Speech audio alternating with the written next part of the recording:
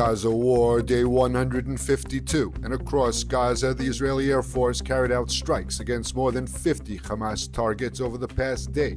The targets included rocket launching positions, weapon depots, tunnel shafts, and other infrastructure. Earlier, the IDF completed destroying and sealing the largest Hamas attack tunnel found in Gaza, which the military initially revealed in December during its offensive against the Palestinian terror group. The IDF said its 98th Division, operating at the Hamad Town residential complex in South Gaza's Khan Yunis, captured dozens of terror operatives. The division's commando brigade had been raiding Hamas sites in the neighborhood, where troops seized a large amount of weapons. The army also facilitated the evacuation of civilians from the area and nabbed dozens of Hamas and Palestinian Islamic Jihad gunmen who tried to flee with the civilians. As cross-border fighting between the IDF and Hezbollah continues, Defense Minister Gallant said that Israel is nearing its military option in South Lebanon. Hezbollah fired a barrage of rockets that were mostly intercepted by Iron Dome defense, but an RPG damaged a home in Kiryat Shmona. The IDF responded by hitting Hezbollah launch sites used to fire rockets and anti-tank missiles at Kiryat Shmona. The latest attack came as Gallant was meeting U.S. Special Envoy Amos Hochstein. Gallant told Hochstein that Hezbollah's continued attacks on Israel were bringing the country closer to a decision regarding military action in Lebanon.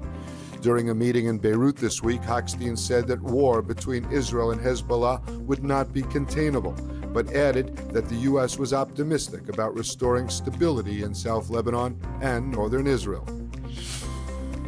Mediators are continuing talks toward a hostage for a ceasefire deal in Gaza ahead of Ramadan, but the talks for hostage release and truce deal in Cairo appear to be bogged down. Hamas said that it was keeping negotiators in Egypt at the request of mediators. Talks have been ongoing in Cairo for 2 days, though Israel declined to send a delegation after Hamas refused to provide a list of living hostages. U.S. President Biden said that the deal for a ceasefire in Gaza in exchange for the hostages is in the hands of Hamas. He underlined that a ceasefire was necessary to get more aid into Gaza.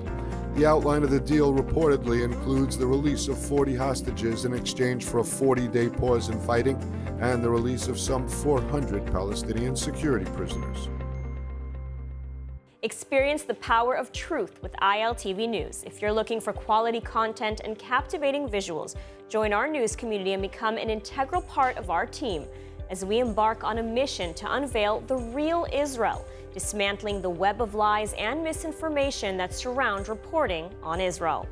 By subscribing to ILTV News, you will not only have access to the latest updates, but you will also amplify our message, creating a ripple effect that carries the truth far and wide. Subscribe today and help reshape the narrative. Available on the web, Android, and Apple.